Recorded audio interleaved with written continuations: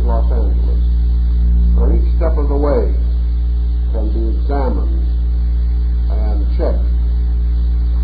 We are dealing with great abstract conceptions. And these conceptions in their turn change in meaning as we grow. We think we have them solved, but our own unfoldment is forever challenging us to search more deeply into this basic mystery which underlies all things. So we are dealing with truth or principles in a mystery. And words fail, thoughts fail.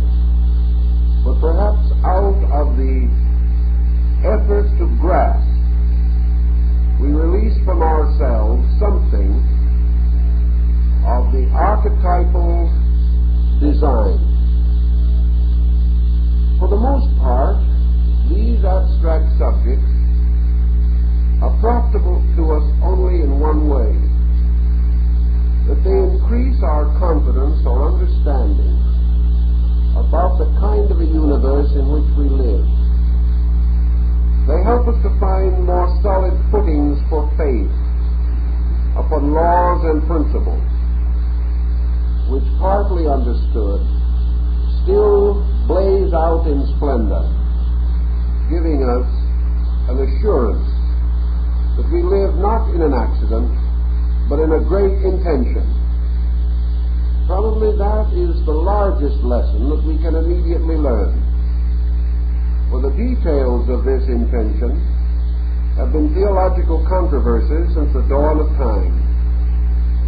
Yet each individual gradually outgrows both the theology and the controversy.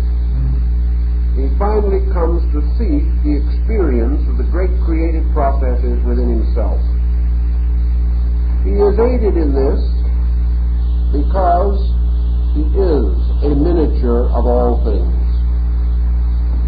In an orderly universe, creation occurs on numerous levels, and these levels, in a concatenation, that is, in a descent from higher to lower, these levels follow the same archetypal pattern, and if the trestle board can be sensed or grasped at least in part, it supplies a useful key to the innumerable particulars which may be of concern to us.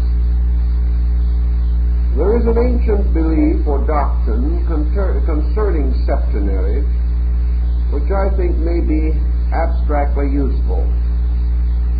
Some of our most remote ancestors in the great philosophical schools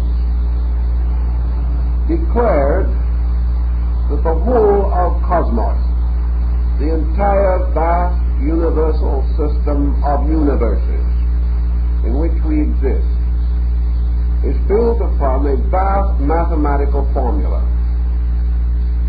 Whether we want to say that the formula came first, or the universe blazed this formula into existence, perhaps is a fine point. But one thing we do feel or believe that is sustained by the deepest knowledge that we have, namely, as Plato says, God geometrizes. The creating power, whatever we wish to designate it, manifesting its own nature according to its own will, moves inevitably in a patterned way, in an orderly way, in a way suitable to the gradual unfoldment of a system of emanations, all of them orderly, consistent, and proper. Also, according to this ancient belief, the differentiations of universal systems, of cosmic systems, and of solar systems, this differentiation was due to basic formulas contained within the great formula.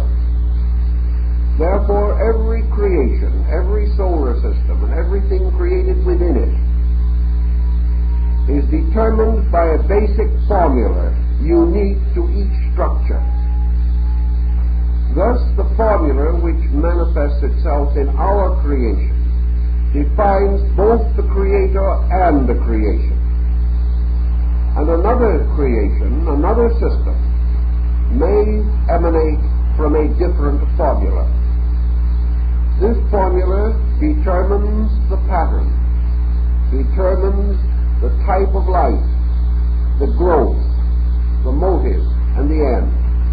And this formula in turn is dependent upon an infinite pattern of formulas which together form the master plan of all.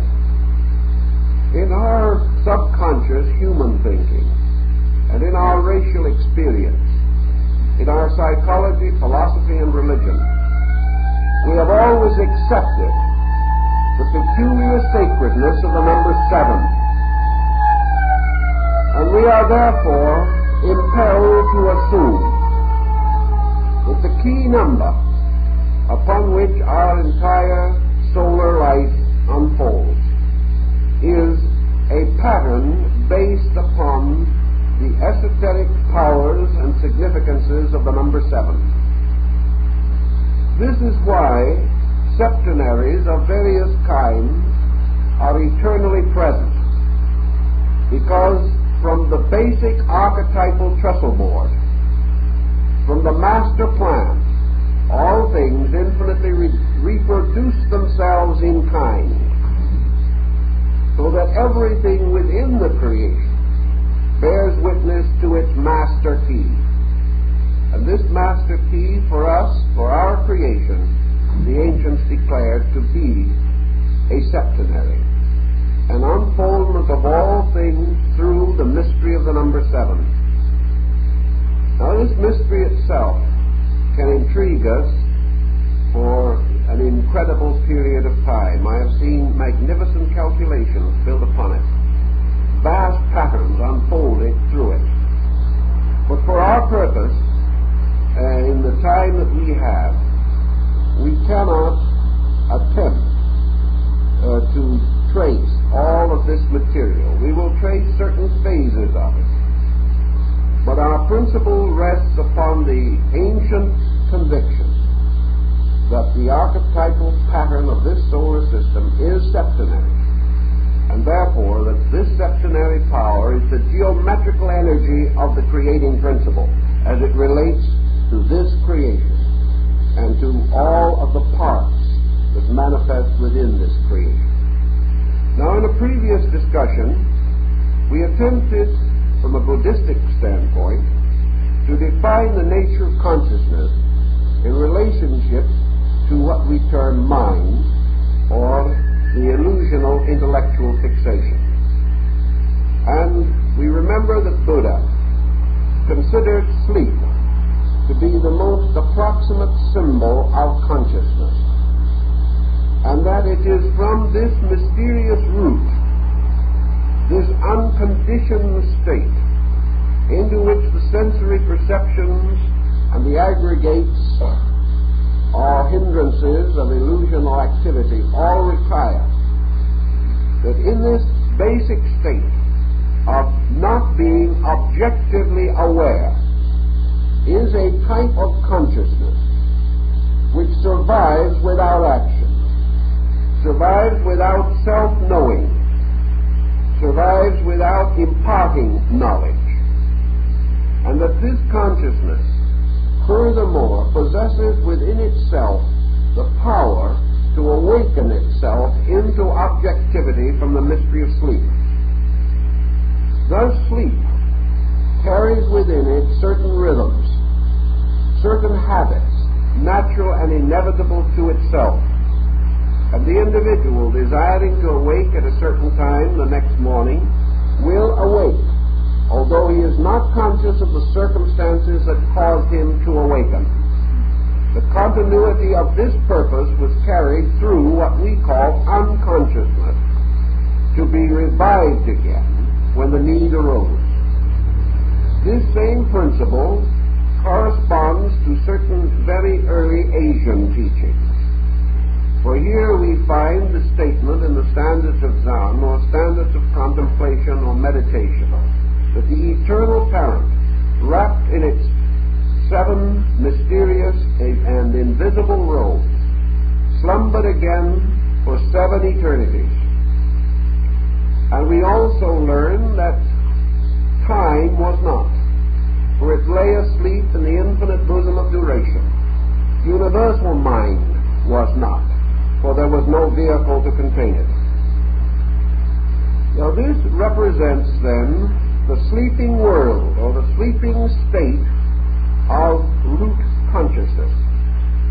We have already pointed out that this problem, the innate nature of consciousness itself, we cannot fathom. We do not know the consciousness as it is, in abscondita, without manifestation, without self-awareness, but simply existing. Yet in the ancient systems, all things that were fashioned, all things that were emanated, all things that were created, emerged from the inscrutable mystery of the eternal state of consciousness, which we liken to sleep.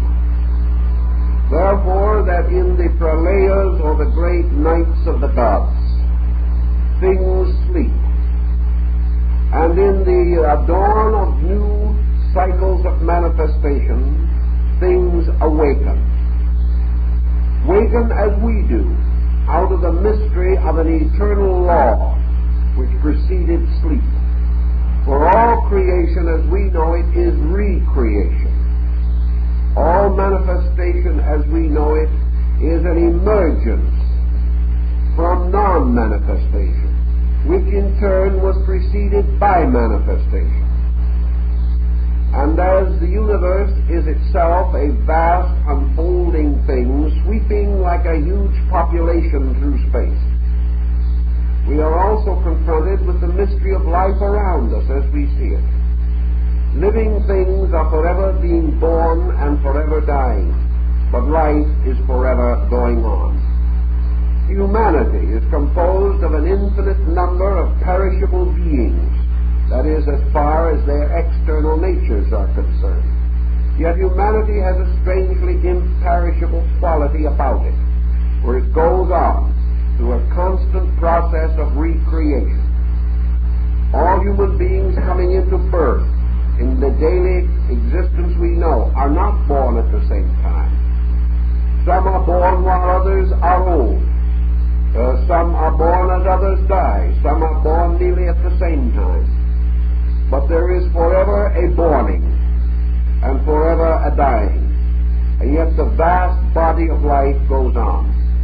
Such is the mystery as it emanates from space. There are worlds coming out of space.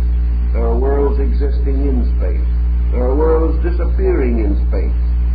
But space itself, an eternal principle, is never empty of creations, never without something emerging or something departing, something coming forth or something retiring. The suns and planets and great systems are forever being born, forever fulfilling their destinies, and forever returning again to the mystery of sleep, to the mystery of infinite, absolute causation. And this timeless, dimensionless, ageless thing, which can never die because it knows neither birth nor death, but within which is an infinite capacity of borning and dying, of forever awaking, so that it appears as though every germ which floats in this mystery can be touched by the fire of creativity and burst into a world, and that having passed its proper span, it fades back into the mystery from which it came. And in the back of the great meditation image, then, of your creative processes is this vast concept of an eternal potential, forever producing potencies, an eternal principle, forever flowing into manifestations that are temporal or non-eternal. But the one foreverness in the whole pattern being the forever of livingness, which comes into manifestation forever. Now, some systems have assumed that at the very root and source of the totality is an infinite form of this vast, preconceivable thing, this thing that simply cannot be known, because totality cannot be grasped by parts. The totality knows its parts, but they do not know it. So the universe is infinite capacity, always being filled with infinite potential, and going on and on and on. So the first power of the ancient Godhead was this resident, simple fact of consciousness itself, which may have a pre-existence in its nature, a consciousness represented as consisting of two states, one a state of eternal sleep and the other a state of non-eternal awaking, so that consciousness never fully awakes, consciousness never fully sleeps, yet consciousness is forever both sleeping and waking. Consciousness as itself, per se, is the infinite root of life, and therefore it has been declared to possess within it the slumbering power of the first manifestation of its own nature, and that is infinite creativity. So at the root of every great system of theology is the Creator. And the Creator is the potential to make known, to make manifest, to make apparent, to bring forth out of sleep into waking. Now, in most of your great systems, the creative act, the primary creation, the speaking of the eternal word or verbum, that which causes the break in the mysterious chain of sleep, that which disturbs the sleeper into waking, the divine fiat, is associated with the creative power. And once this power has struck, the light has come, creation has been objectified, we find very, very little further reference to this power. This power then simply rests as the infinite storehouse, the infinite source of all things that are ultimately to be made manifest.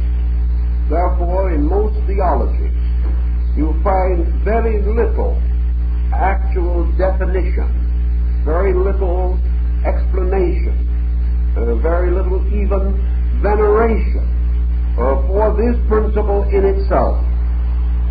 Now we will find, for instance, throughout the world, temples to many deities, but there are very few temples to the simple principle of universal consciousness itself. In Christendom, for example, you will find very few churches dedicated to God per se. You will find deity worshipped through attributes, but symbols of absolute deity.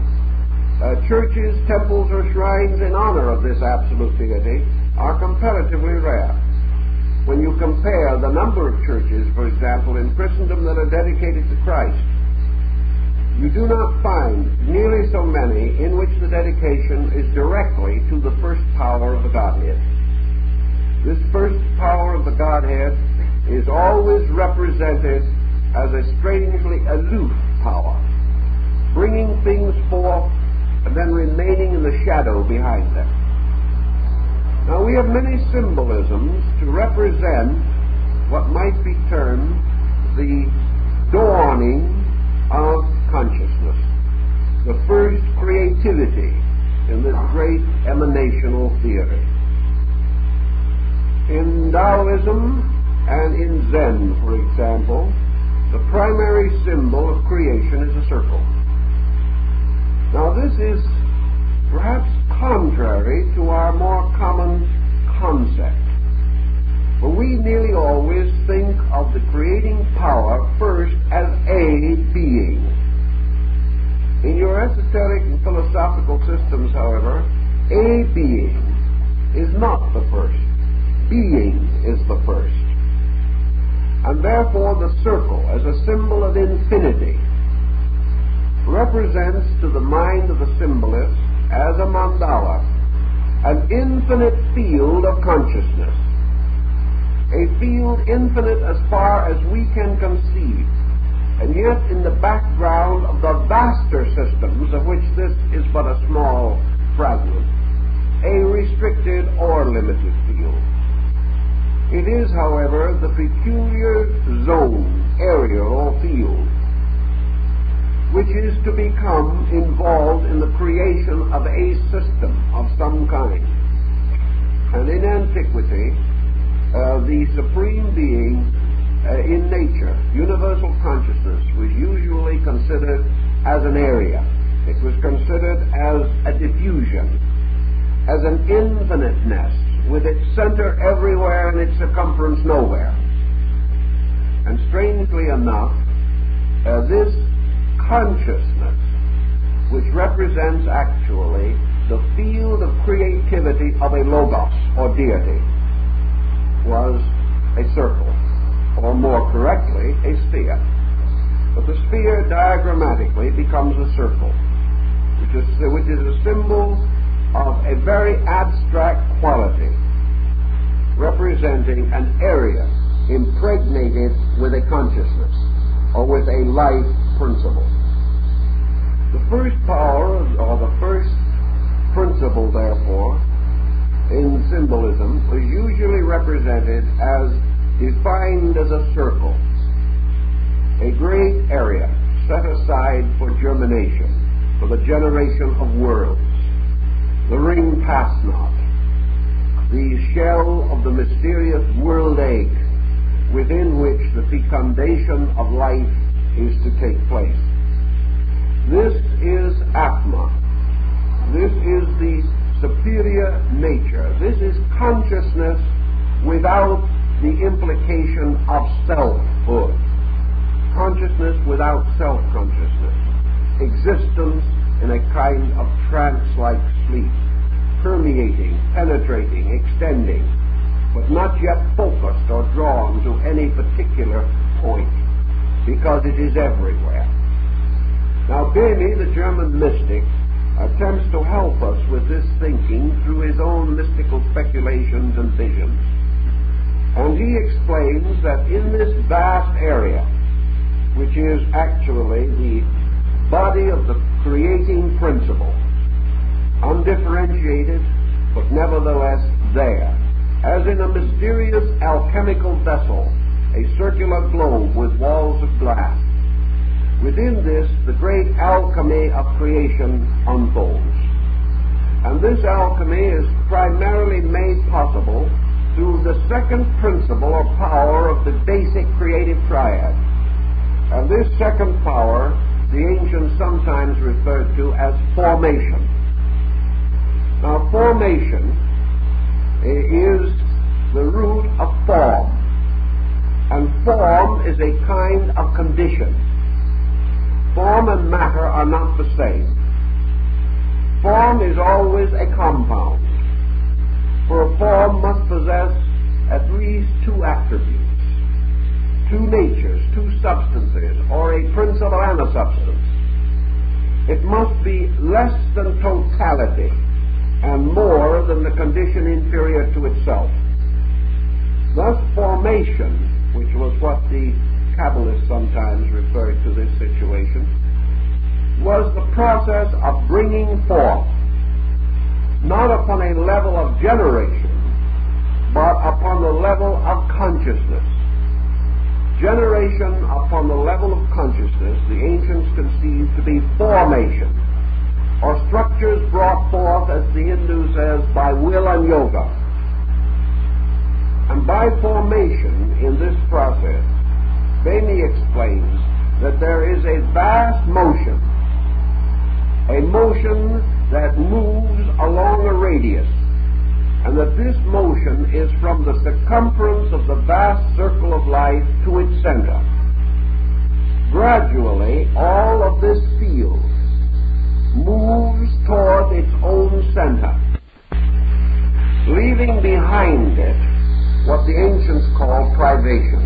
And Bamy refers to, when he says, bis and abyss, the abyss being that which is left. And the gradual bringing together or moving together of the spiritual energies of an area results in these energies moving toward a center, leaving behind them an area privated of their own natures. And this privated area becomes the basis of what we call matter.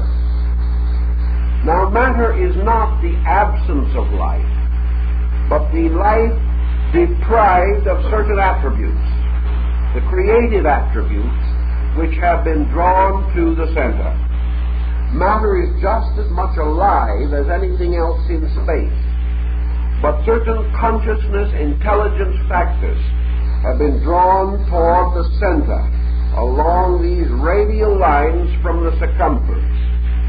And when they unite in the center to form the dot in the circle, we then have the gradual emergence of the third logos, or the third power of the creating principle.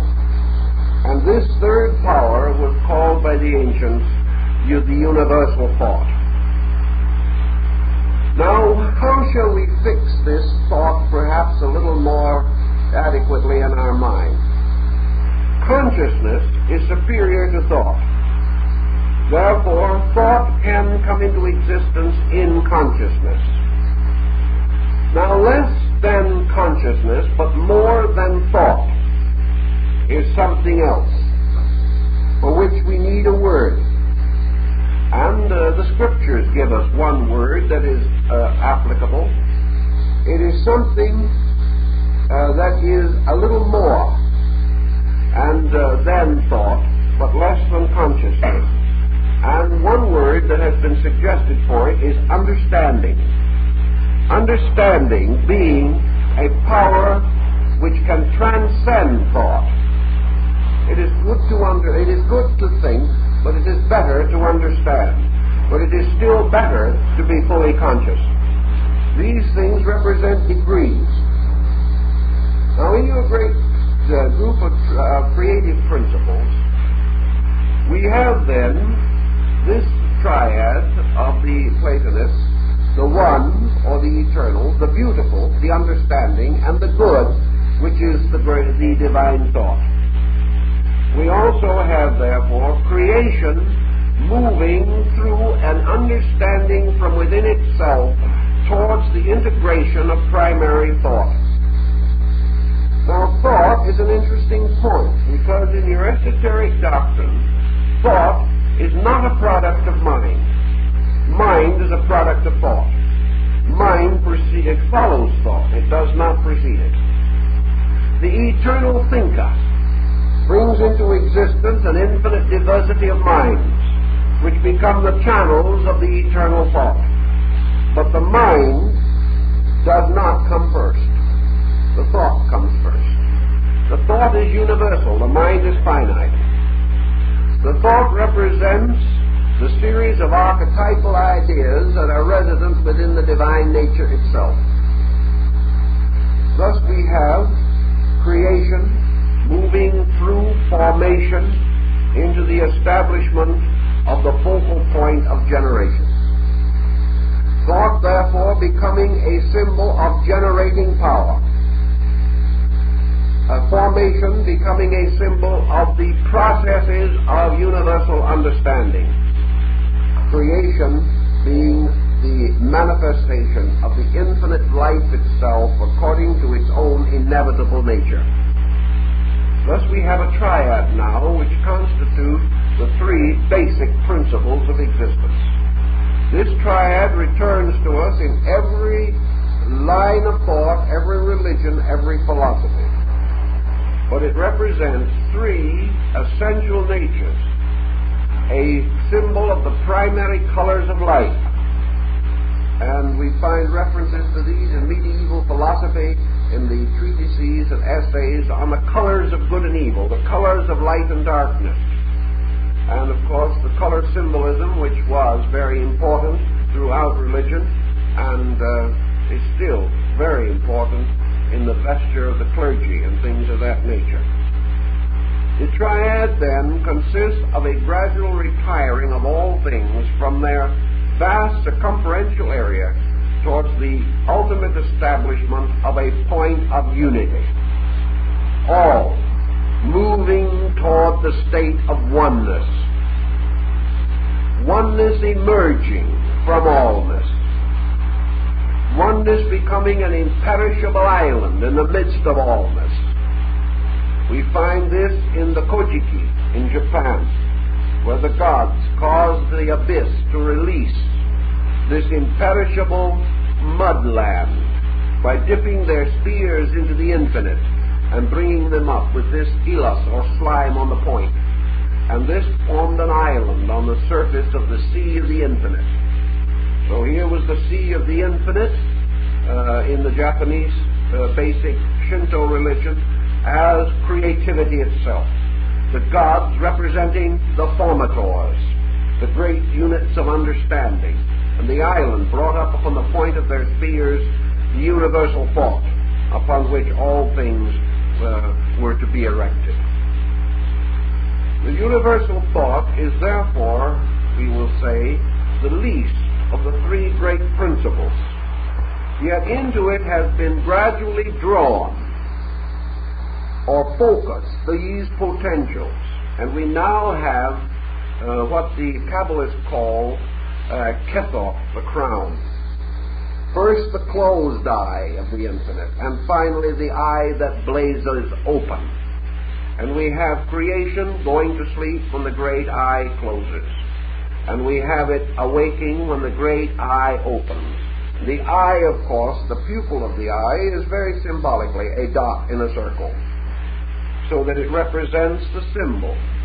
And for the creating power itself, the Kabbalah removes the eyelid, because it is stated in the Scripture, the God of Israel neither slumbers nor sleeps.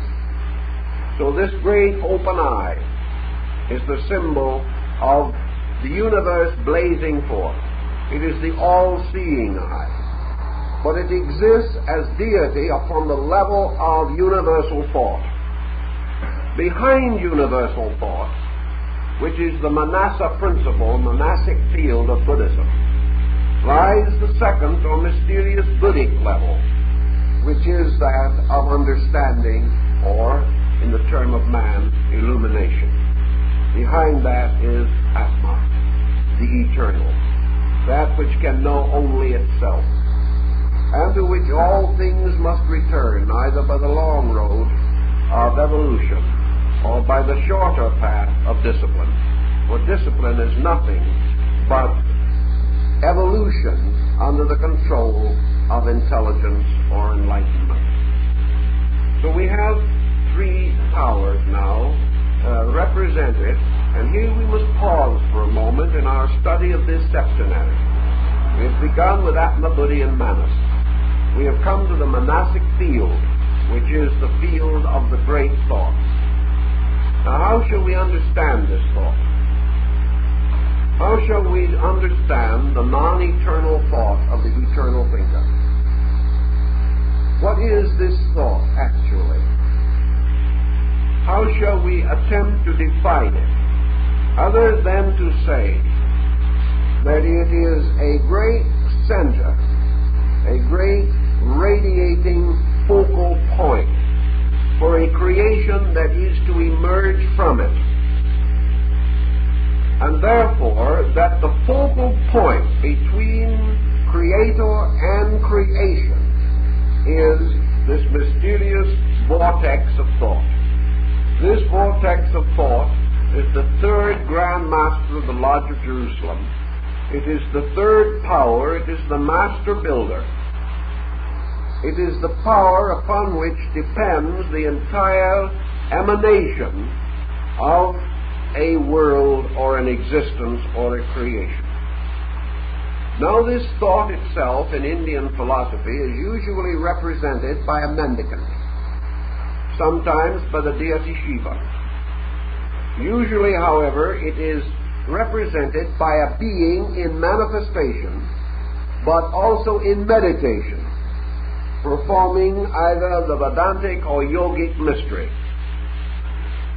For we come now to what might become the basis of either Hindu or Chinese mentalism, and which probably underlies most of the mentalistic sects that have arisen among Western people, namely that creation in manifestation is entirely a mystery of the release of thought. That this world as we know it, the manifestation, is built upon the mysterious cross thunderbolt of thought. This is a mental creation. It is a creation lying in the divine mind. And therefore, the ancients conceived it as an internalization. That actually the creating power in a kind of yogic suspension, internal, visualized an existence, vitalized it and sustained it within its own consciousness. And your universe is a thought in the divine mind. It is a thought, however, which precedes mind as we know it, existing in the divine nature rather than in the human mind as we are inclined to use the term. Again, our terms are difficult, unfortunate, and must sometimes be used in a contradictory manner because we have no other terms to use. Context alone can help us to keep the pattern straight. From then, let us see where we are with our concept of the basic nature of the creation process. We now have the great field, the Umgrund of Buddha, of Beni. We have in the midst of it the blazing center of the divine thought. All this is invisible, totally beyond our conception of things, for the sun and moon and stars as we know them have not entered upon the horizon of our conception. These things rest not in matter alone, but in superior worlds. And the visible sun, as Paracelsus tells us, is actually the third sun, and there are two invisible ones behind it. This also would carry the concept of the Godhead. The great or first sun being the spiritual, the second the Christ or illuminate sun, and the third the universal thought. For we think very often of the thought as something shining, the light of thought, the luminosity of the intellectual enlightenment that comes from the dawn of wisdom or reason within living things. The ancients in their astronomy also gave us an interesting point to remember, that the true sun is not in the center of the solar system, but the solar system is within the body of the true sun, which extends beyond the orbits of all its planets, forming a vast field of conscious life energy. And that is truly that this great sun is the one in which we live and move and have our being. And in the magnetic field of the human being, this corresponds to the auric egg, or the circumference of the electromagnetic field of the body. For in man, the consciousness is not in the body, but the body is in the consciousness. And the consciousness itself recapitulates this process, focalizing to produce thought, but actually extending throughout the entire field. And therefore, perhaps paralleling the idea of Plato, namely that souls, live beings, falling into generations, come from the circumference of this great system and not from the center, and that suns and planets falling into generation fall from the Milky Way, or the great embryonic field of stars, which the ancients regarded as a vast organism in space. But our purpose is merely to summarize this situation and to say that finally the great triad of invisibles, of causes, of principles, of divine attributes, this triad finally becomes manifested, not visible, but manifested through the first tangible thing with which we are capable of struggling in an effort to understand, and that is universal thought. Universal thought is also something not imprisoned. The ancients said that the universal thought was azonic, as its name implied that it was universal. Therefore, that all thought is a diminishing from this universal polarization. Thought is a unit. Thought is a oneness, extending again throughout the entire nature of existence. There is only one thought, although there may be an infinite diversity of thinkers. One thought sustains all mentality, all mental processes, and this thought itself is the luminous mind capacity of deity. It is the archetypal thinking, the Thoth, or the Hermes of the Hermetic axioms. For it is said that Thoth wrote all books, one thought, producing all thinkers who in turn attempt to solve the mystery of ignorance and establish wisdom. So in the midst of a great field deprived by the energies which have been drawn to form this great focal point, blazes the invisible intellectual sun, the sun of thought. And now what happens? We have come into a situation that somewhat resembles an hourglass. We have brought the great creativity downward to a focal point in universal thought. From this focal point, it expands downwardly in quality, not in direction, but in quality, qualitative descent. And what it does then is to begin to flow into the field that was left privated by the reduction of energies, as these were drawn to the center to form this great focal central luminosity. Therefore, thought begins to move inevitably into the privated area, moving inevitably over the area that was previously occupied by consciousness. But it moves upon a lower level than consciousness. It moves downward into objectivity as we know it. Now, there are many degrees of this and many processes of it, but for our simple purpose, let us assume, for example, that creation or creative power was moved downward as through a funnel until it reached the bottom of the funnel, which was the focal point of thought. And then passing out of the funnel begins to diverge again to form the lower half of the hourglass, in which it begins to flow into the field left deprived. But this field is now receiving an influx on a lower level than that from which it was originally deprived. So gradually the thought begins to fashion matter. It permeates matter and becomes the basis of something that is to follow. And thought, permeating matter, sets up a twofold motion. This twofold motion consists of the descent of the thought principle itself, and as a result of the impregnation of matter by the universal thought energy, a gradual evolutionary process in matter. Matter begins to grow upward by the Gnostic doctrine of emanation. Matter begins to ascend to meet the descent of the life principles. And gradually out of this ascent of matter and the descent of energy, we find the rise of creatures. We find the growth and manifestation of all things. Now thought downward now into the state of generation from which it is to operate, we have an important consideration held by our ancient brethren.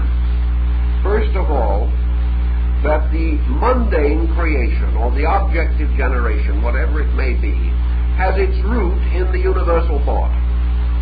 That it is an inverted tree growing downward, to be met by another tree growing upward out of the abyss, and that these two trees ultimately mingle their branches to form one tremendous structure, a structure of internal descending power and external ascending power.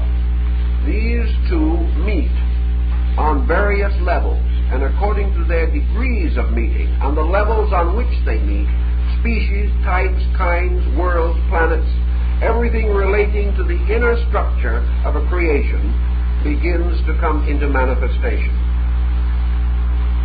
Actually, in the descent of this principle also, thought becomes the apex, or the top point of the pyramid of generations. All things have their generating origin from thought, and man as a generating being ultimately becomes a mental or thought creator, but not as yet in his present evolution. Thought out of itself then also begins to develop objectively a new center of manifestation. And here in the monastic field, thought gradually identifies its first integration, and that integration is mind. Now, mind is the body of thought, and mind and thought together constitute a compound. And this mind-thought compound becomes the upper point of what was called in antiquity the Great Square, or the symbolical figure, which you may remember from ancient mythology, of the triangle combined with the square, and how the triangle falling into the square becomes the symbol of creation or generation on an objective or material plane. Now, the square has always been the ancient symbol of matter. So we have three essential symbols involved in this. We have the circle, or sphere, which is the symbol of total consciousness. We have the triangle, or pyramid, which is the symbol of the creative triad. We have the square, or the cube, which is the symbol of the material creation. Spirit, soul, body. These three together. Of course, the principle being rather obvious, that the circle or sphere is a symmetrical geometric body with an infinite number of faces, and that this rests upon the least point upon which any solid can rest, for there is no solid that can rest upon less of itself than a sphere, whereas the cube rests theoretically upon the greatest part of its own surface. The triangle rests upon a rather different basis, because the triangle corresponds to an ascending line from below in the form of a pyramid, or a descending arc from above in the form of the creative triad. All of this symbolism becomes a little confusing, but after a little thinking, I think it makes a reasonably simple picture. And the lowest of the creating principles, thought, meeting or working with the highest level of the creation or the deprived field, produces out of this union mind. Now, mind becomes then man's highest body and becomes the instrument most closely connected with universal thought. And through the mind and its evolution and development, the universal thought flows into objectivity, flows also into all the spheres of creation which are below mind. You will remember in the study of color that your three primary colors give rise to your four secondaries. Now, the peculiar situation of all four secondaries is that they are all of them composed of two or more primaries. all of these things are forms, because form is a compound. Form, therefore, becoming into manifestation, is always a certain degree of thought plus a certain degree of matter. In man, the thought power transcends matter more than it does in the animal. And in the animal, the compound contains more thought than in the plant. The plant more than in the mineral. But all these compounds of the thought and matter represent forms. Therefore, the square is called the universe of forms, because within it formal natures are forever being manifested. The square, therefore, contains the outworking of the three principles in their manifestation as four capacities.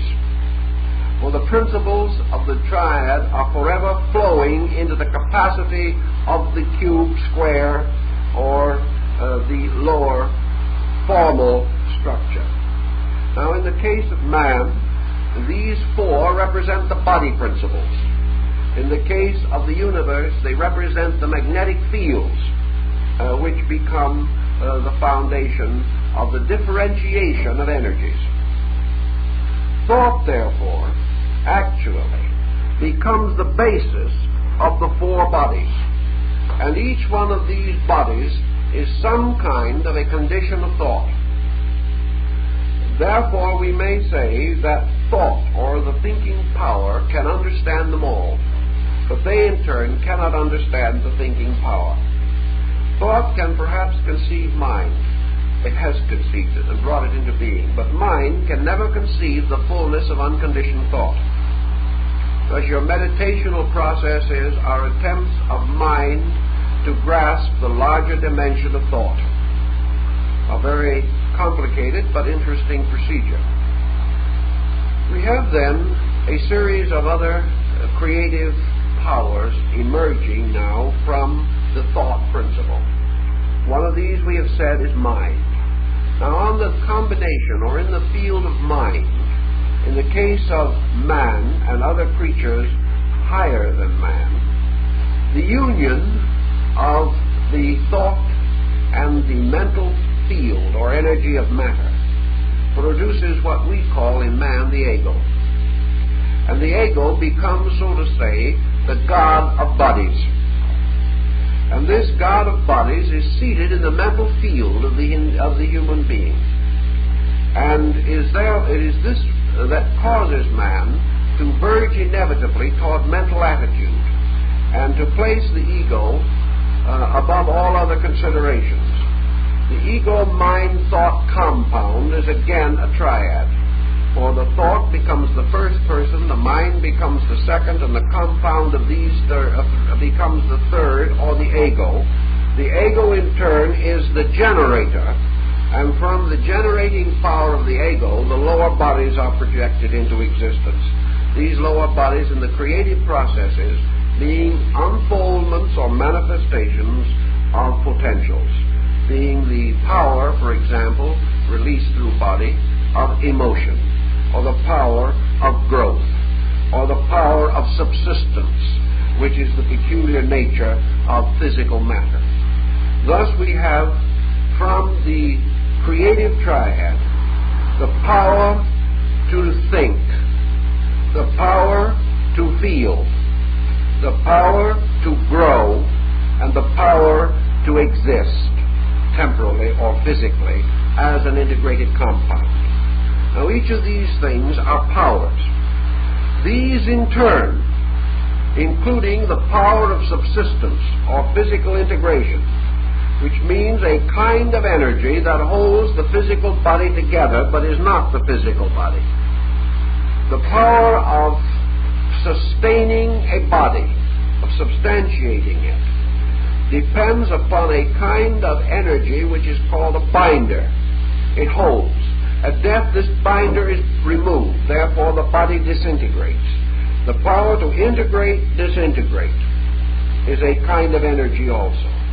So we have the power of thought, emotion, growth, and subsistence, or continuance in form. These constitute secondary attributes, all of which also lie within the superior, but these four are definitely dependent upon thought and emerge from it. Therefore, to feel, to think, to grow, to subsist are actually under the power of the thought principle. Now, when all these things are grouped together, we have 7 basic powers, of which 3 are primary and 4 are secondary, but altogether they are inevitably necessary in the compound which we call a solar system. And they are also necessary in the highest visible being that we know in that solar system, namely man himself. Actually, furthermore, we now have a human being without a body. We have his power to make one. We have his power to keep one, for a time at least. We have his power to hold the atoms together, but we have no body. Because the ancients point out that body, which is the substance or formal principle itself in its lowest degree, is not a principle. Body is not a principle. Therefore, body was the 8th sphere of the ancients. Body is the grave. Body is the physical capacity. It is the cup into which all these energies flow. Body is therefore the great container of principles. And once these principles have been locked within the body, then the body becomes the symbol of this deprived matter, which I mentioned before. And all these principles moving into it begin to work through it. And in the universe or solar system, the body is composed of all of the physical members of that system, being the bodies of the planets and the luminaries. Therefore, the Earth is part of the body of a solar system, just as our own physical bodies belong to us. So 7 principles flowing into a container or receptacle, which becomes both the tomb and the womb of these powers. It becomes the tomb because in it these powers die, but the womb because from it these powers are reborn in the great evolutionary processes of nature. Thus we have the descent of these 7 creative principles which are ultimately locked in matter. And being locked in matter, they then begin the process of breaking through matter, which they do by a very gradual evolutionary process in reversal of the order of their descent. The Egyptian philosophers had a very interesting concept of that, because they said that part of the septenary came into every part of the formal principle, and that the highest principle was reflected in the lowest aspect or attribute of matter.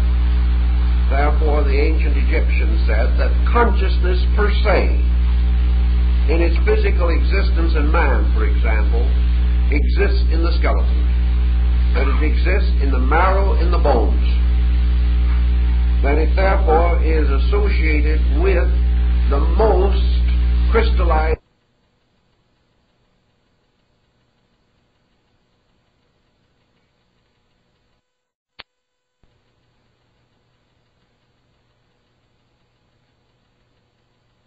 matter forms itself into organization.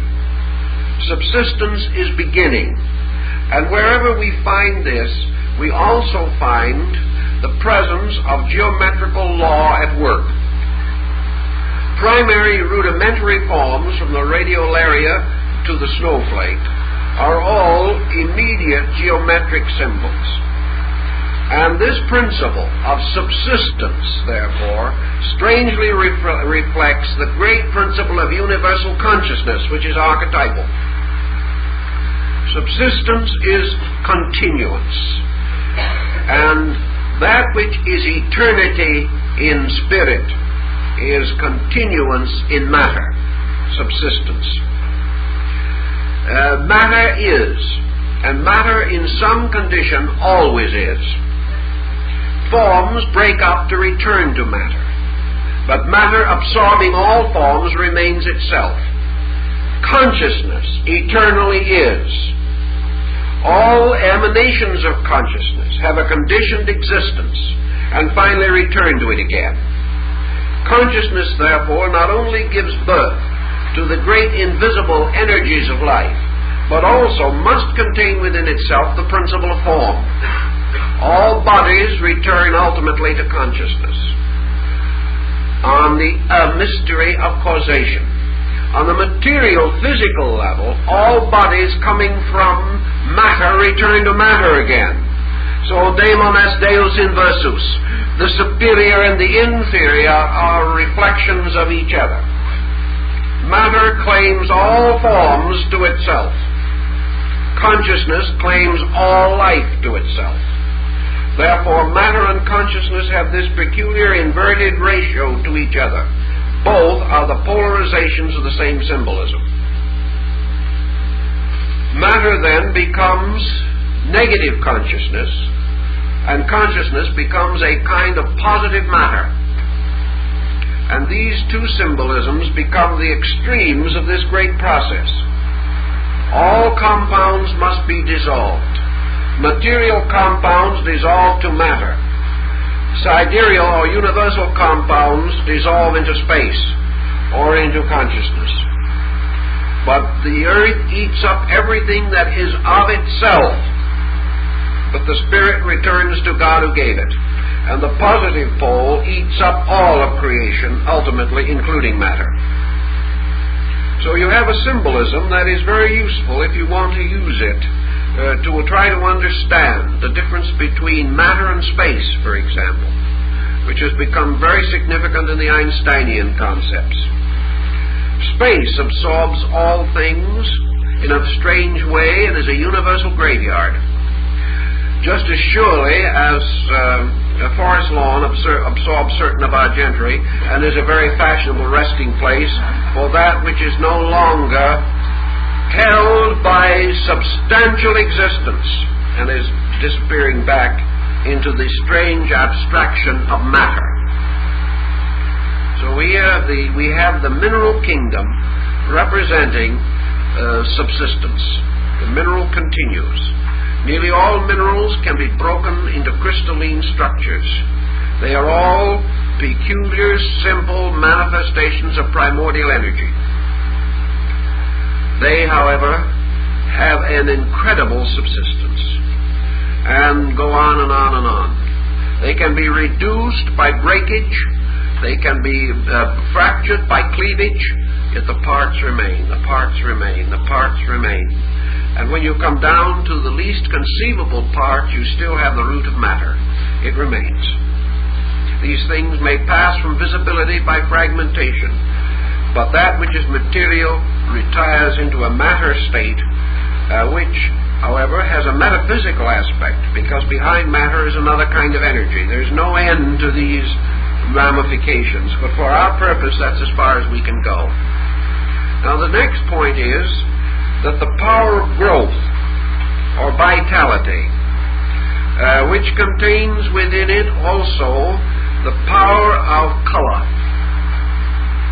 we find gradually emerging through the plant kingdom, in which universal vitality breaks through the mineral existence, creating for itself first certain bridges, which we call lichens and things of that nature, and moving upward from the soft stones that hardened and the hard stones that softened, and finally producing a capacity for growth, a capacity for release.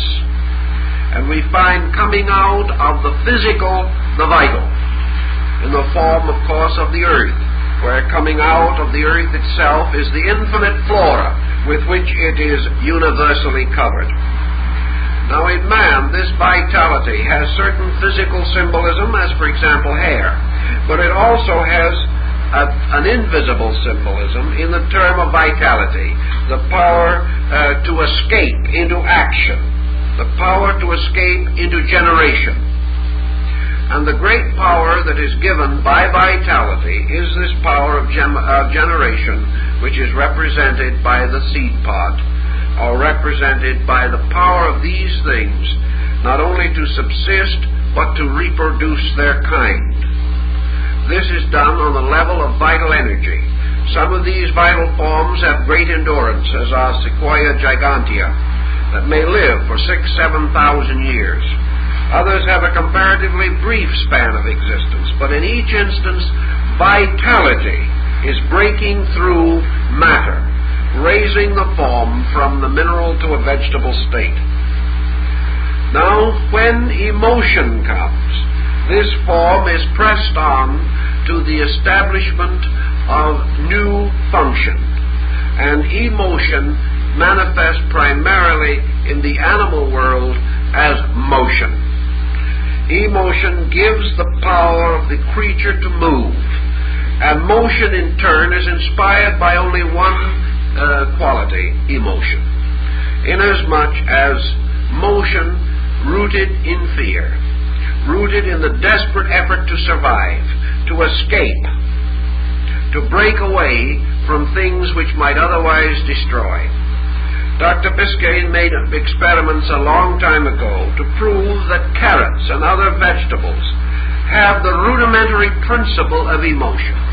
And although this can only be measured by scientific method, the carrot tries to escape when something attempts to root it from the ground, or break it, or destroy it, or eat it.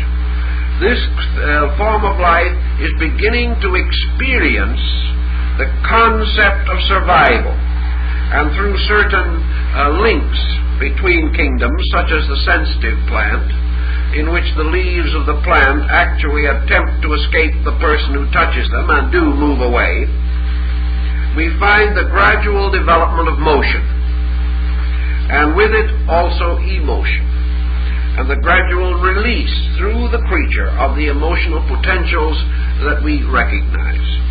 Now we also then find the motion from the emotional level to the next release of one of the creative principles, and this is the power of mind.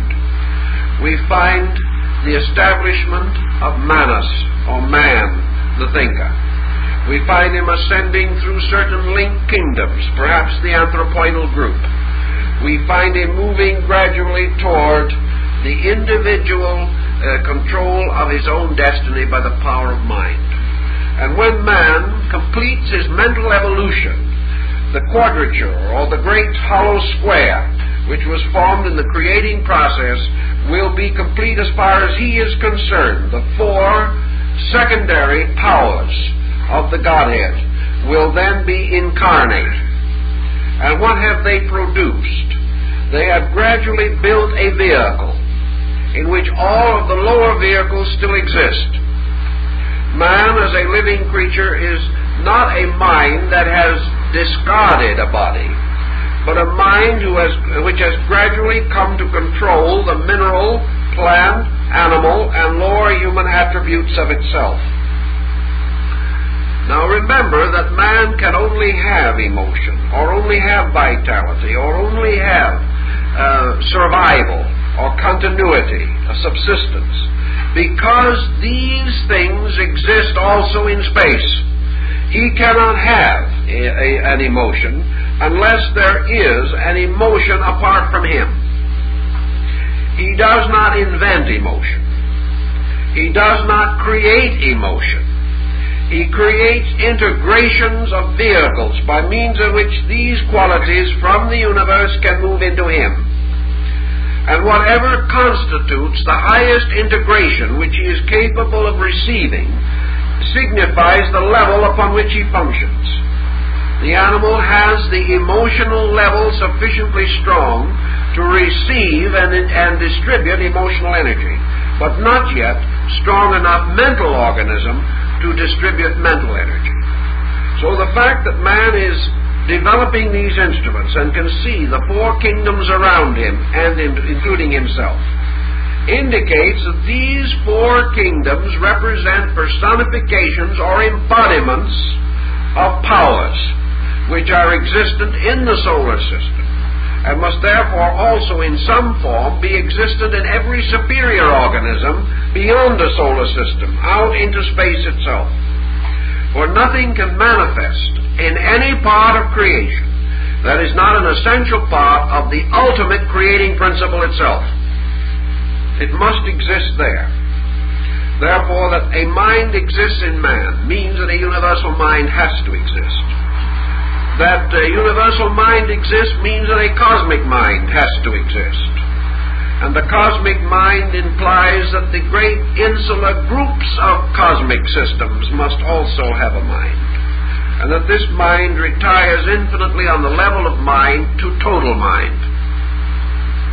And every creature that possesses a mind is revealing or manifesting the attributes of the universal mentation factor, which is therefore a divine attribute.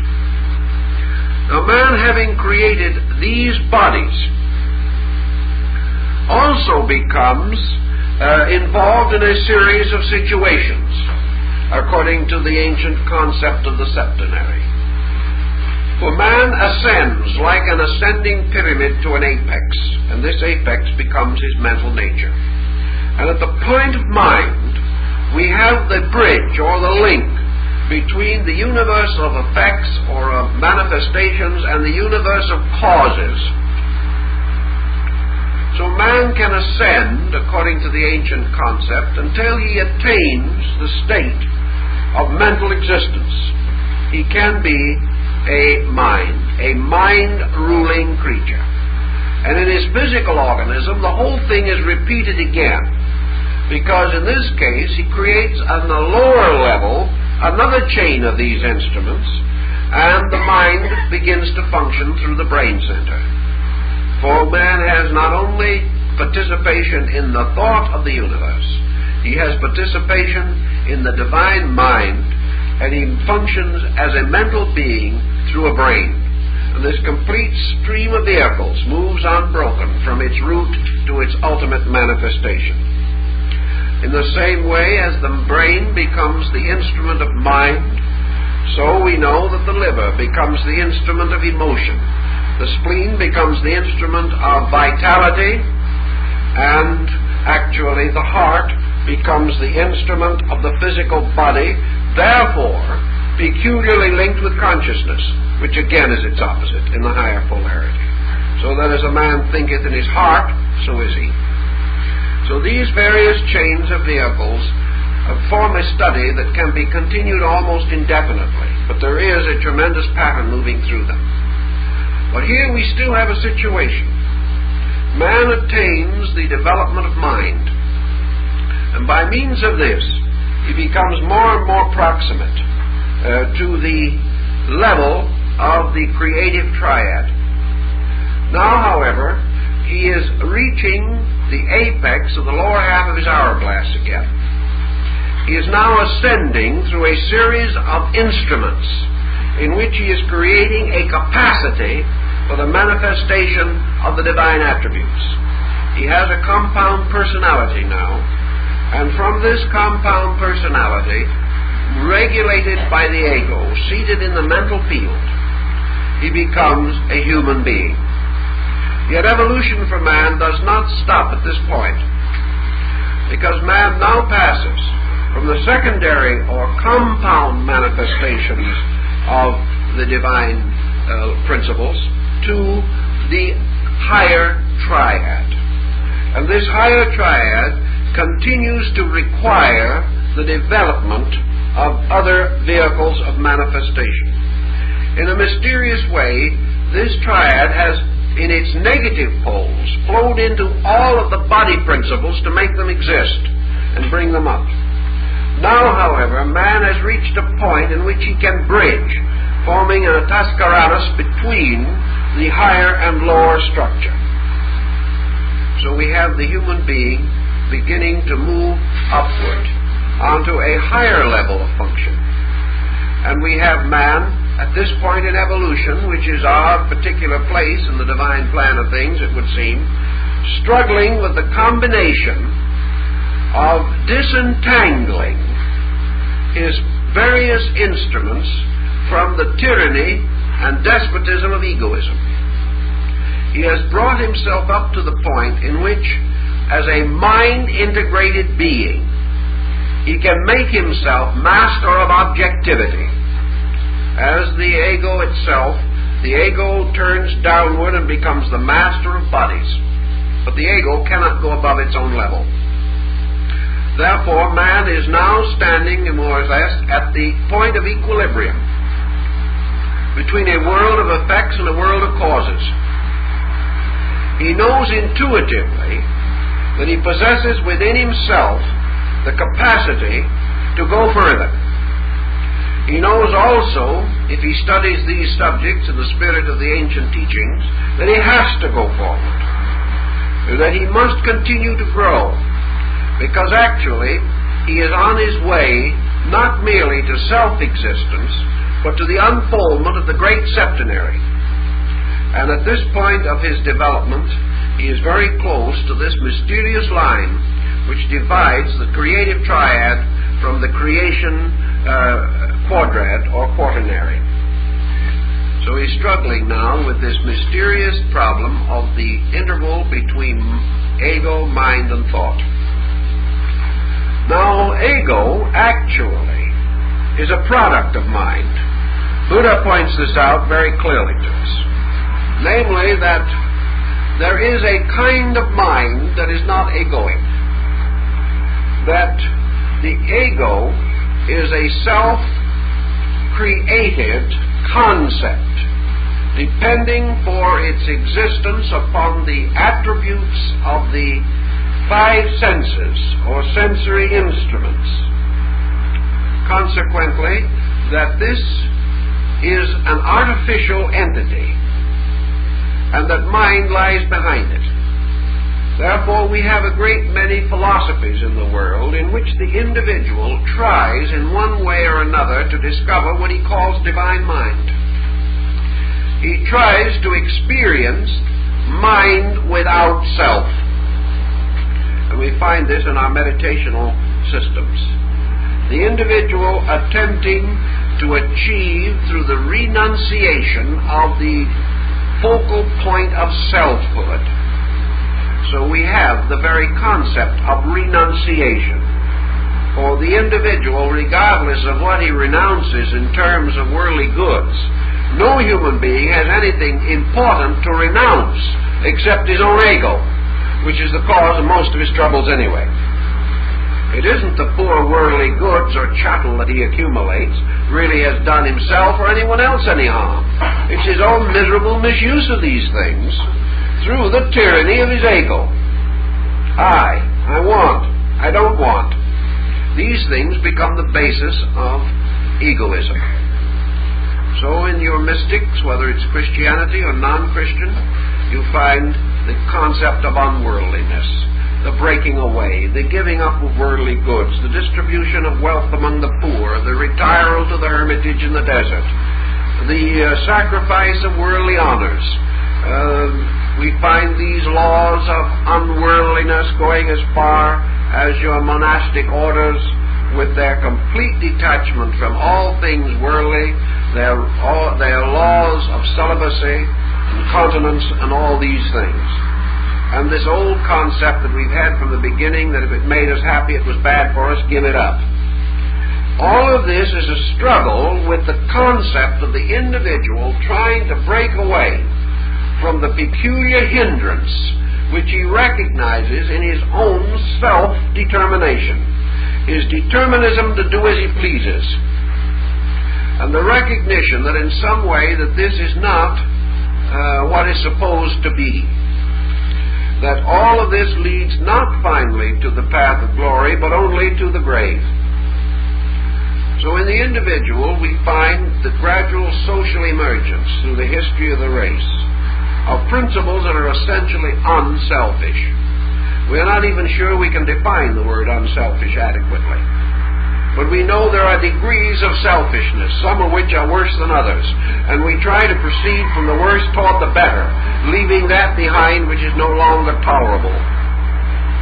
But all this is a motion away from ego, back into the integration of manas, or the pure principle of the thinker. Because your sage and your scholar has always taken the attitude that the true purpose of man is that he shall think. And that in order that he may think, he must conquer ulterior motive.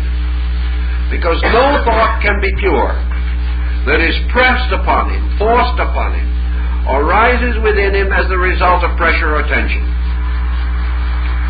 Wherever the individual has an ulterior motive, he cannot think straight. And wherever he has an ego, he has an ulterior motive somewhere. It is almost inevitable. They go together. The little thing itself is just plain ulterior, and you can't do anything to get away from it. Gradually, the more wise of peoples have realized that you do not attain this end, however, by declaring war on the ego. Perhaps some have chosen a very interesting but a little difficult method. They have attempted to attain liberation by bewildering the ego, by surrounding it with so many incomprehensibles that the poor thing is totally outwitted. That is not the answer either. The answer to the whole situation simply lies in the gradual recognition of values greater than the self. We find this escape, this release more correctly, therefore, in what we might term our great idealistic cultural motions. We find that the early Christian, for example, valued his faith above his life and died in the arena. He put a principle above self. The patriot sacrifices his life and his worldly goods to free his nation, placing a common good above his own. The artist will go in poverty all his life, or the musician, perhaps like Mozart or Schubert, will come to an end through practical starvation or malnutrition in order to keep faith with great art, with great music, with great creativity. We find individuals who find creativity more rewarding than worldly acclaim and choose obscure and difficult fields, or go out into some barren region to make it flower, simply because some spirit within them is stronger than the immediate satisfaction of their material natures. Thus mind gradually overcomes ego. And perhaps at the end of this overcoming of ego by mind, we have reason. Now, reason is a peculiar word, because to most people, reason sounds like a rather cold, calculating solution to the problem. But now let's go back to our formula for a moment, and here's one simple little example of how you use it. Because actually, many misunderstandings arise because we do not recognize compounds. The reason of man, which is suspended above ego, verging toward the true nature of mind, must, by virtue of its creativity, partake of the divine consciousness, and it must also include within it the ascent of the emotional content of the personality. So that when we find what we call cold reason, we merely find reason in which warmth has not been permitted to develop. Reason is not cold. Reason has no deficiency in the elements of divinity, the developments of understanding, the developments of emotion or feeling. Reason must generate just as much as animals do. Reason must grow just as plants do. Reason must have a subsistence just as minerals have a subsistence. And reason must be thoughtful just as man is thoughtful. But it must be also creative, formative, and generative, just as the creative triad is. Because all of these are locked within all of the others. And reason must flower in all its aspects. The 7 great principles must all blaze out of it, or it is not true reason. But true reason, now representing to us a condition superior to egoism, brings us closer and closer to the mind nature. For the pure reason of the mind is just, is in all things reasonable and orderly, and is an unfoldment of an absolute geometrical formula. Therefore it must be beautiful, because all symmetrical geometric forms are beautiful, and all beauty as we know it lies in the reasonableness of things. So that reason should be something awkward, distorted, cold, is simply because human beings have thought of it that way. But those who have attained it have never found it to be that. So we can say that man escapes from selfishness by way of reason. He builds systems like ethics. He creates schools like philosophy. He goes further into the speculation of things in the effort to find liberation from ego. And he discovers it in finding larger worlds in which to work. Worlds in which ego is not a medium of exchange. Worlds in which the products of ego are not the currency, but in which there are other treasures, where thieves will not break in, nor rust destroy. But having achieved even to the state of reason, man finds that he is still bound. So he goes further to explore the mystery of pure thought. Now those who have explored this mystery have actually reached the unity with the third power of the creative triad. They have moved from the quaternary into the triad. But what is pure thought? Pure thought is the generating power of consciousness. Pure thought is forever creating. It is creative thought. It is the type of thought which rises not in reason, but in something greater than reason. It is that thing which we call perhaps inspiration. It rises into the higher brackets in which thought in man, becoming tuned with universal thought, causes man to think with God and not about God. Think with his brother man and not about his brother man. Think with the universe and not merely think about the universe. So as the Eastern philosophers tell us, this at-one-ment of pure thought corresponds to attunement with the third person of the great triad of creative energies. And those who have solved this mystery of universal integration or attunement or at-one-ment have found the mystery of the Pentecost. They have found the mystery of the Holy Ghost, or to what in Christendom is the third power of the triad.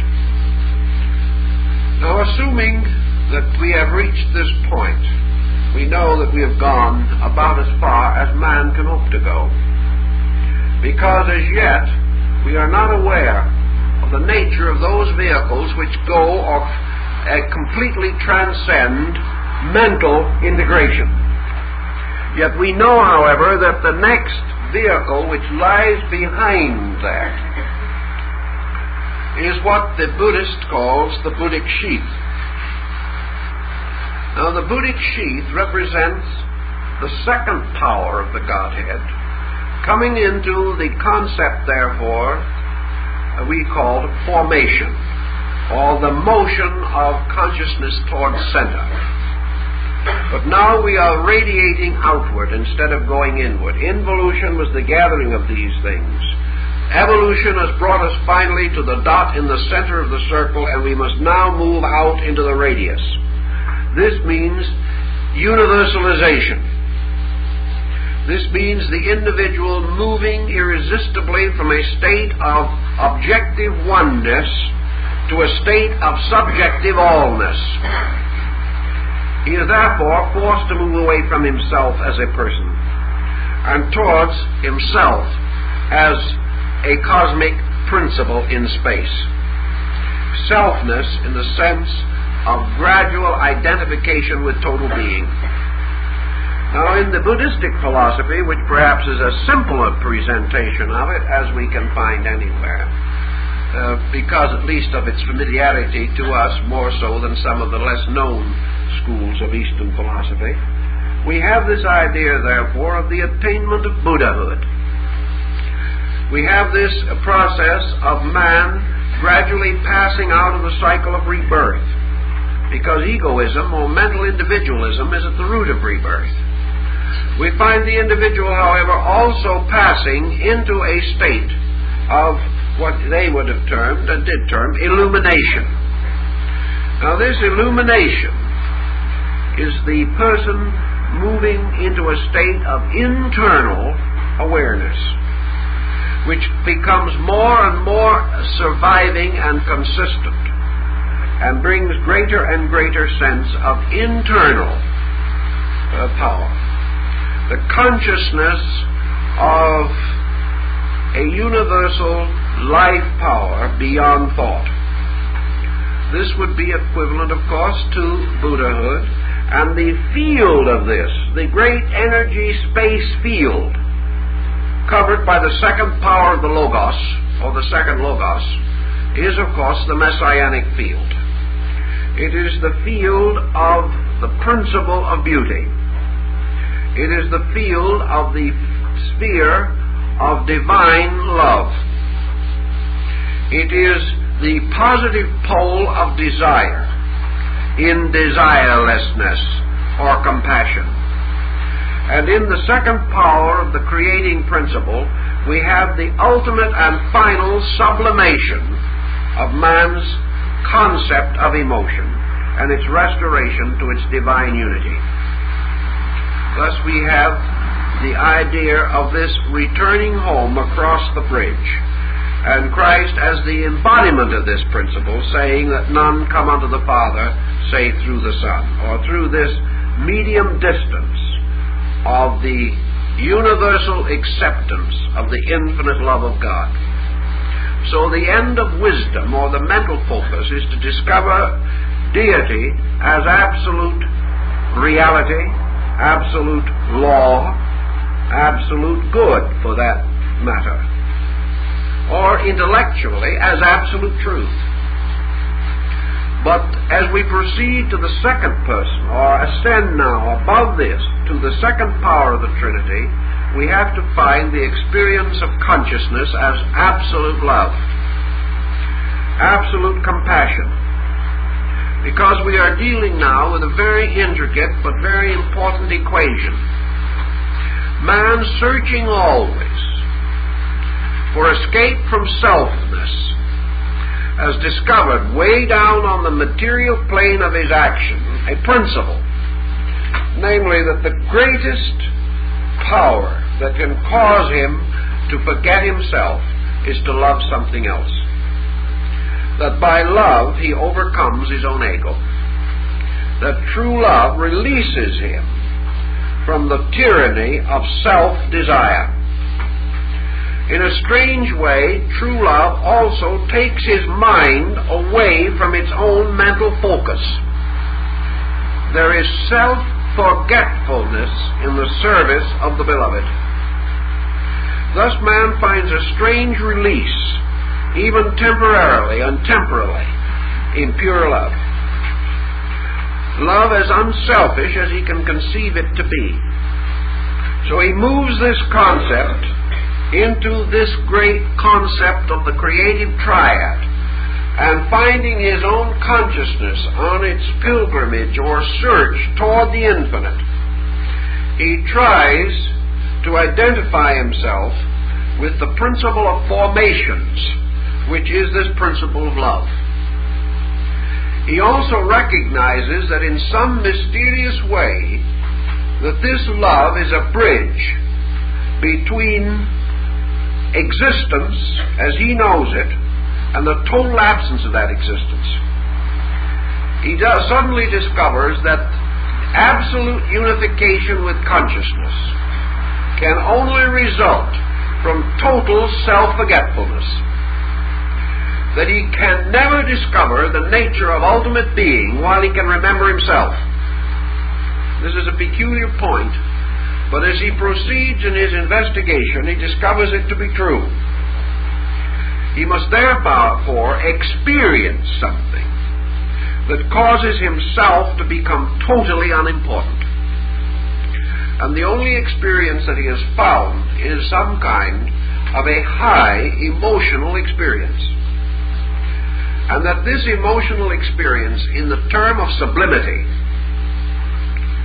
causes him to have an absolute desire to participate in the nature of this sublimity. Therefore, through the ultimate and utter love of God, the individual achieves the means of final attainment of universality. He does it not by his wisdom, but by his, as St. Francis of Assisi expressed it, through this absolute passion for God. Now, in a strange way, the terms probably are not so good. I don't think St. Francis actually meant passion as we know it.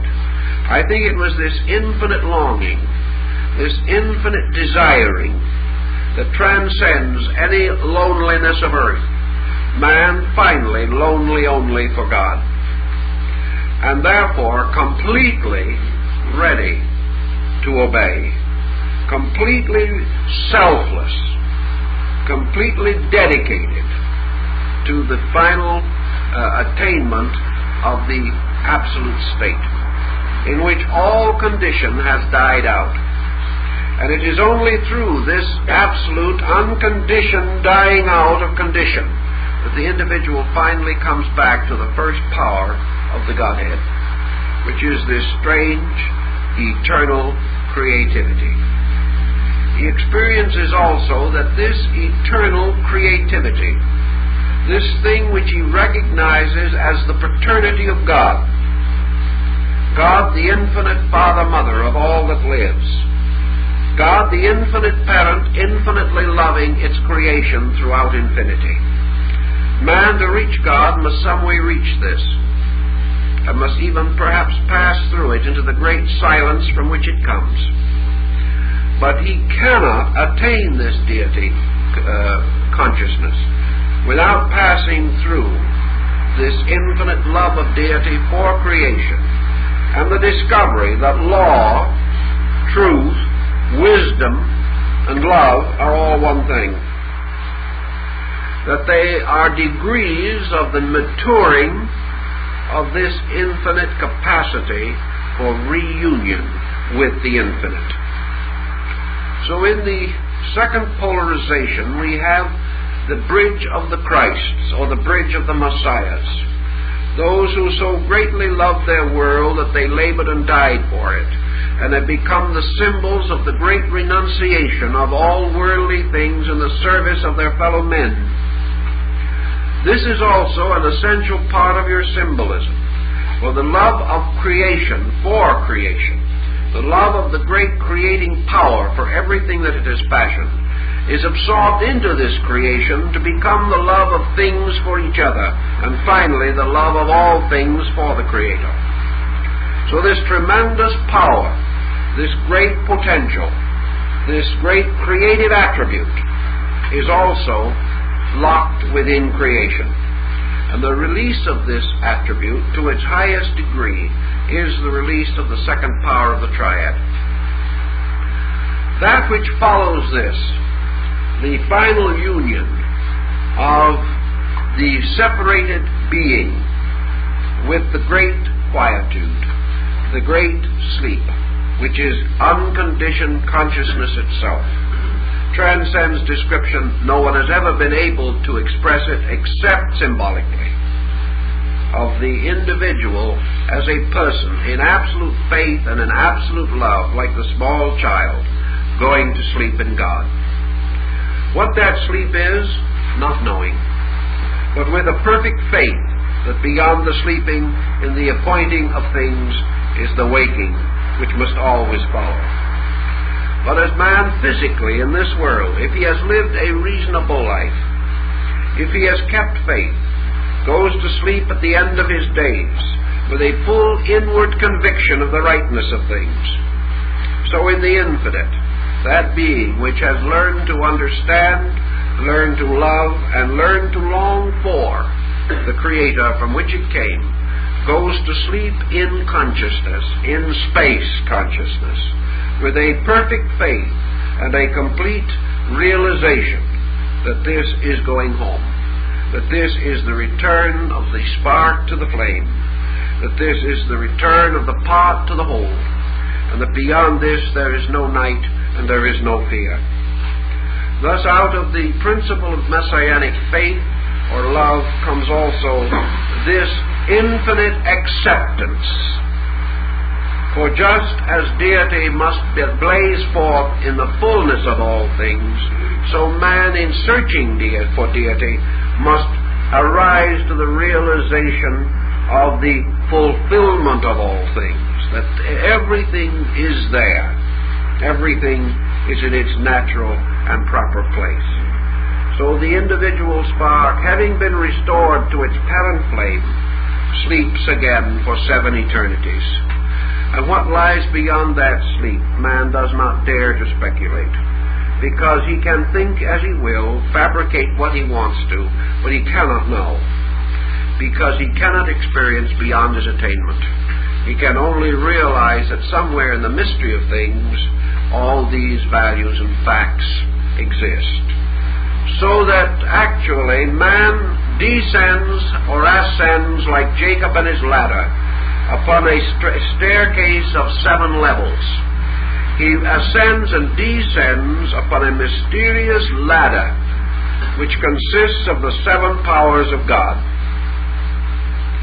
And he is moving upward among these powers. And he has descended from among them. And he brought them all down into the sleep of material birth with him. And he brings them all back to the sleep of spiritual union with him. For at both ends is sleep. At one end the sleep of the earth, at the other end the sleep of heaven. And in between these two, a waking creature, passing through various degrees of waking, only finally to come in the end of things to the need for the great sleep. So as all potentials have been exhausted in perfection, so the individual seeks rest and repose. In the study then of these creative attributes and powers, we can begin to see why they should be variously symbolized. Now in your Kabbalistic system, we have a great triad consisting of Ein, Ein Sof, and Ein Sofer. Ein, the boundless. Ein Sof, the boundless life. Ein Sofer, the boundless light. Eternity, eternal life, eternal light. These are the powers. Eternity, forever existing, is the first person, the consciousness per se. Eternal life is the eternal motion, a long radius from circumference to center and from center to circumference. And Ein Sofer, boundless light, is the bursting forth of mind, by means of which all the mystery is illuminated, up so far as mind can go. Out of this moves the great order of structure, and in the Old Testament it is presented to us as the 7 days of creation. And this 7 days of creation represent the descent of life on its involutionary arc and the ascent of life on its evolutionary arc, counting or constituting 14 periods, which are represented in India by 14 manus, or teachers. The 7th day, the mysterious day of rest, the Sabbath, represents ascending ultimate union with consciousness, descending the rest of death. Therefore, when the time came for Moses to die, the Lord had promised him that he would not send to him the angel of death. Therefore the Lord came himself and gave Moses the kiss of sleep, and he went to sleep in the hills of Moab. But downward, the rest is the silence that comes at the base of the great involutionary arc. For in this silence sleeps the mineral, with its consciousness locked in darkness. At the top, eternal consciousness, its own nature, dark to us because we cannot understand it, and immovable, unchangeable. Between these two, the great ladder extends its rounds and rungs. A man descending comes finally to the darkness of matter, and ascending to the equally impenetrable darkness of total consciousness. And in this arc between, he passes through all the conditioned states that we know. Brahma, Vishnu, and Shiva represents exactly the same principle as far as these situations are concerned. And in all the systems we have the Father, Son, and Holy Spirit, or their equivalents, always signifying the three spheres, and out of the third sphere emanating the great quaternary, or the hollow square of the world. We have in Bacon's New Atlantis the college of the 6 days' work, in which man, by attainment, ascends the scala intellectus, or the ladder of the intellect, finally coming to the great silence, which is the Sabbath of the Lord. We also have it in the Rosicrucians, in the Silentem Post Clamoris, or the silence that ends all things, and in Bami likewise. For behind and beneath all things we find being eternal, the great silence, from which all the sound comes, and into which all the sound must return again. So we have the sound and the fury as far as objectivity is concerned. But this strange life of ours is rounded with a sleep. And not only the sleep below, but the sleep above. And all of it takes place within the great circle of consciousness, which is to man total sleep. And within sleep, these wakings come. These dreams exist. And in this sleep, what dreams may come. And we'd always have to think of ourselves, perhaps, as dreamers slowly awakening. And when we awaken from the dream, we do not know what kind of a world we will live in. But we do believe firmly that at the end of the great evolutionary dream is the ultimate union with reality, the ultimate outgrowing of all conditioned existence, the ascent of the numbers, as Pythagoras taught, this mysterious pyramid of numbers called the tetractys, which finally ends again in the one in turn finally disappearing into totality. So man is now fighting to escape the concept of one as the first and regain his understanding of one as the all. To do this, he must transcend the one in himself and attain to the all, which is the only one. This is also your Sankara philosophy in India. It is the principle behind this great philosophical system. So man grows up and down through the 7 creating principles, or the 7 powers of God. And in various ways these powers have been embodied, personified, attributes have been given to them. But in every religion, your idol is only a picture of an ideal. And there are very few truly idolatrous people. What we call, therefore, these symbols of gods and deities are really efforts to create pictures which will cause thought, which will explain in some way, upon some level, ideas substantially too abstract to be understood. When we begin to recognize this, we will realize that the 7 great gods of the ancients, like the 7 wonders of the world, are all symbols of the 7 powers of the Godhead. And that within these powers we live and move and have our being at all times. And that every condition through which we pass is a conditioned state of these powers. That beyond these powers there is not anything else. There is not even vacuum. For what we call vacuum is merely the totality of these powers in an undifferentiated state. And that we are moving in a strange way from unknowing to self-knowing, to universal knowing, to unknowing. And at the end, we pass back into a state which we can neither define nor estimate. But in the great theater of existence through which we pass, everything we work with, the chair, the table, the book, the person, the invention, the music, the most simple device, the soap, the wood, the paper, all these things have no existence and no substance apart from various compounds of cosmic energies. Just as surely as we can reduce every physical substance to its electrons and ions, just as surely as we know that the new hat we bought for Easter is actually an energy, a condition in energy, which incidentally, psychologically, was very energizing to us at that moment also. That all these things are energy. But more than this, these things are forms. They are forms of some kind. And every form that exists is a combination in various levels of action or relationship of the 7 creative powers of God. Therefore, there is no such a thing as a profane world, and there never can be. There is no difference between things sacred and things not sacred, except in human acceptance or rejection.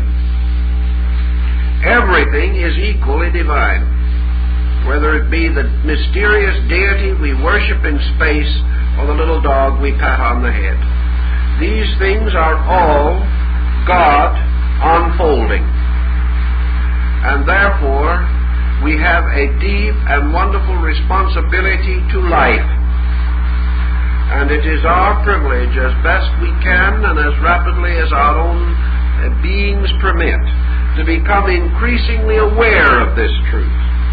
And by becoming aware of it, break the mysterious, magical spell of the ego, which binds us to the concept that there is ourselves and something else, when there really is not something else.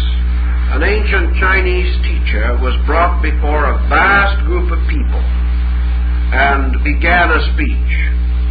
And he opened his remarks by saying, "And you, my dear friend." In other words, he spoke to 10,000 people, but he referred to them as one friend, trying to point out the union in them. He was not speaking to many people, but to one person. He probably could have gone further and included himself among them. But perhaps it was a difficulty in language. But his concept was that he was not speaking to many, but to one in many appearances. In the universe, we have not many things. We have one thing, manifesting primarily through 7 powers, and proceeding or emanating from this to infinite diversity. But regardless of all that diversity, the great framework stands. There is one which becomes 7. There are 7 which become one. And even this becoming belongs to thought only, because the 1 and the 7 were always identical. And the 7, attempting to become one, have always been one, so that the attainment is the discovery of the fact, and not the establishment of a new or different condition. If we can carry those thoughts in mind, we probably will have enough to think about for this coming week. Now, we have 2 or 3